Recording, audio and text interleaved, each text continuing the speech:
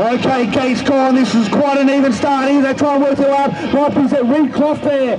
Okay, Reed Clough had a bit of a fall yesterday, but it's showing no real effects of it as he's starting to pull away there. Got a couple of bike links on number 2, the 84 of Nathan Single. It's Clough and Single trying to find a way around in there. Then we go back to the 86 of the Wild Man, Joshua Wild, the MacArthur boy. Round we come. Who wants it the most? Reed Clough at the moment, still got by 2 bike links. Round we go. Single flagging a charge right here. It looks like Wild's got third locked in. That's how they're going to finish.